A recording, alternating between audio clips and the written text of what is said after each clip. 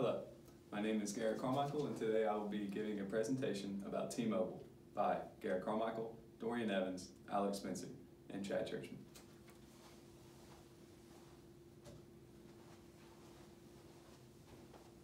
Let's begin by talking about the business strategy of T-Mobile. T-Mobile's mission statement is redefining the way consumers and businesses buy wireless services through leading product and service innovation. Some ways that T-Mobile likes to structure their strategy is through cost differentiation. T-Mobile provides mobile communication services throughout the United States, Puerto Rico, and the U.S. Virgin Islands, and they want to do that as a low-cost industry disruptor, offering low-cost services, low prices, and at the same time, the same great services that their competitors AT&T and Verizon offer. T-Mobile has 22 million subscribers, and they have 4 key elements that they want to keep as their core strategy. One is product differentiation, and the means of cost differentiation is how they do it. They want to take advantage of the power of authenticity. They've made their strategies very aggressive and strategic, and they have real people in their advertisements that give them real advice about their services. They're not risk adverse, they take risks. They released a chain of ads, like I just mentioned, that take on their biggest competitors, Verizon, AT&T, and go up at them directly for their contracts, their data usage, etc., etc. And they also want to know their audience. They understand that their target audience is the growing millennial population whose current financial climate lets them know that they cannot afford the prices that these other companies are forcing people to pay, and they want to undercut those prices in order to get more business.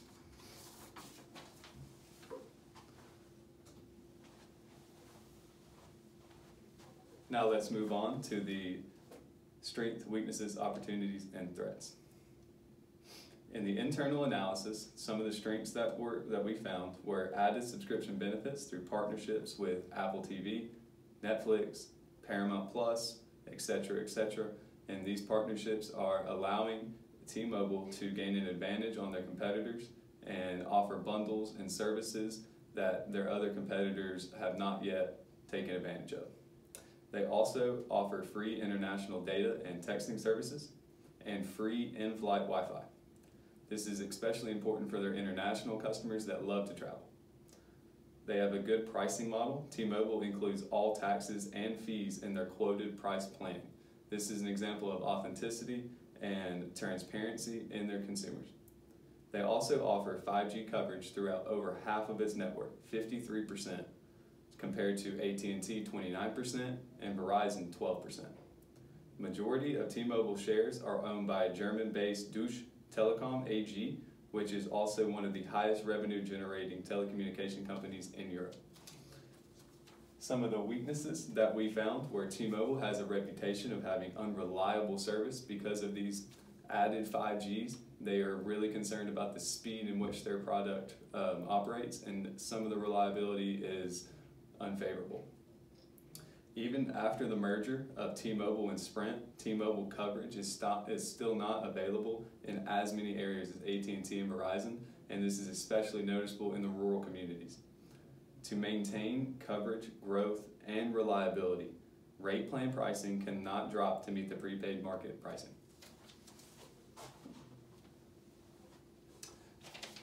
Some examples of the external analysis opportunities.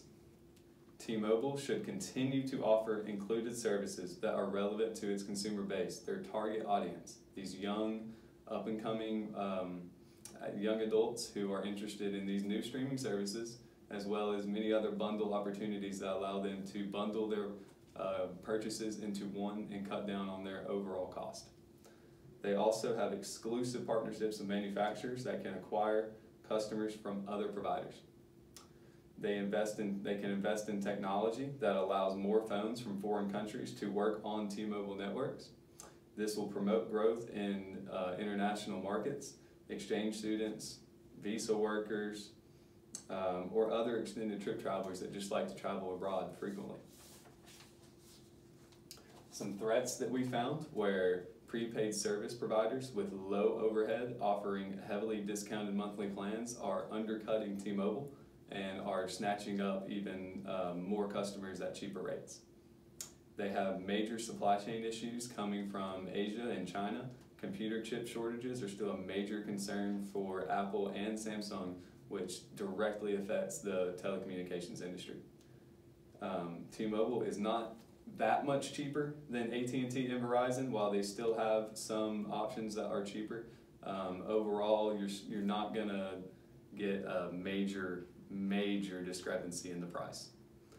Both AT&T and Verizon have made partnerships with streaming services, so not to say that they haven't explored these partnerships, but T-Mobile definitely has a slight advantage in some of their bundle opportunities, and they can continue to use these in the future.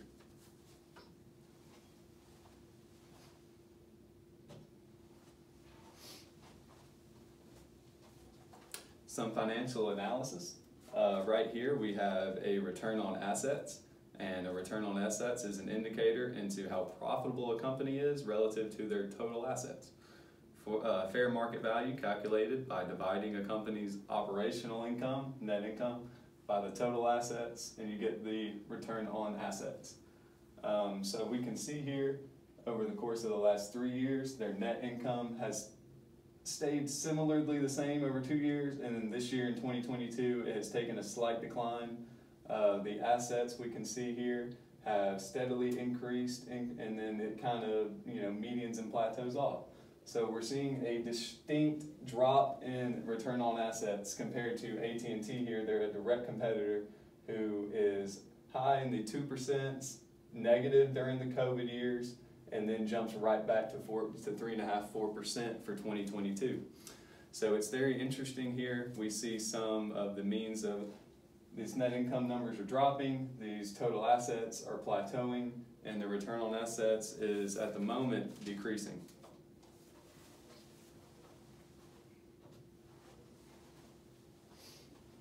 Likewise, we have a return on equity here, which is the amount of net income that is tied into stockholders' equity. It also measures a profitability by how much a profit the company is returning on shareholder investments.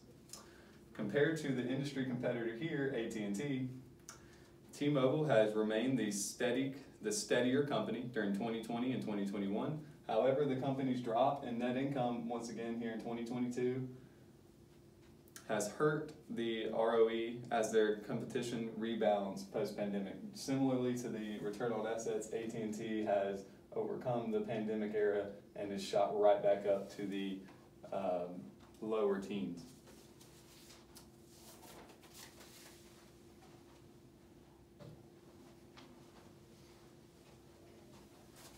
Here we have a current ratio, which takes the current assets and the current liabilities and divides the two. It is a ratio that measures liquidity on the current assets and current liabilities, and investors use this as a tool to see if the company is solvent enough to satisfy their short-term obligations. So here we have several years here where T-Mobile is right under a 1, so they're right under being able to cover all of their short-term obligations. That's what we want to see as investors. And in terms of their competition, AT&T, they pretty steadily outrank them. For the most part, we have 1 year here in the ending quarter in 2021 where AT&T doubled their current ratio. But other than that, I don't see too much disparity between T-Mobile.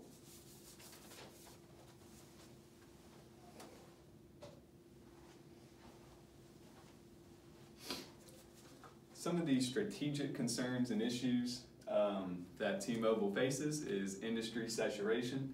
Like I mentioned before, T-Mobile has competitors such as Cricket, Boost Mobile, and some other smaller, not as well-known telecommunications service providers.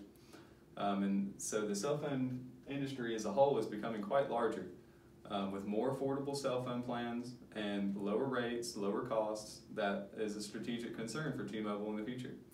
Companies are competing in an advanced technology and communication sector in which success attracts customers to buy their products and services.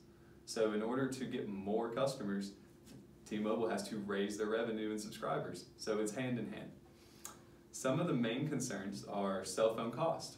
Customers want better services and products at a lower cost, which is difficult to do. This forces T-Mobile to look at their manufacturing, distribution, and supply chain options, especially right now with the current climate in China and factory closures and cell phone shortages in the future. They need to start looking into bundling functions into just one phone.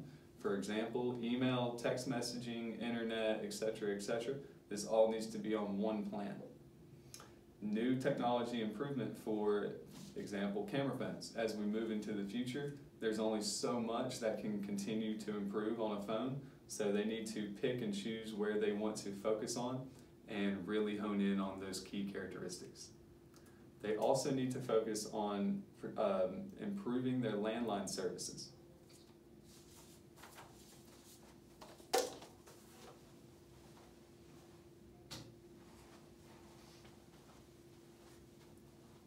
Some recommendations that we had for T-Mobile, one was talking about a potential supply change, which could be an improvement in their cost-related activities. Over the last 3 years, T-Mobile's operating income has increased from 2020 to 2021, but it looks like it's going to decrease from 2021 to 2022, and that is a direct correlation to the increase in cost of goods sold. Compared to their other competitors whose cost of goods sold are also rising, T-Mobile has to be the first to act in order to be ahead of the curve. Potential vendor and supply changes, this would mean moving out of China and into another country, possibly Vietnam or Mexico, are two very good options. This would help cut down not only on product costs, but supply chain, because China had over the last couple of years has had a lot of issues with America, both politically and economically. So it is a difficult situation in terms of forecasting their future revenues. So in terms of the big four, T-Mobile, AT&T, Verizon, they need to use these prepaid services to use service of the other three. T-Mobile is cheaper for younger adults, so they need to continue to capitalize on this. They need to continue to be authentic and transparent in their advertisements on their competitors and highlighting what they think their competitors are doing wrong and what they think that they do better than their competitors.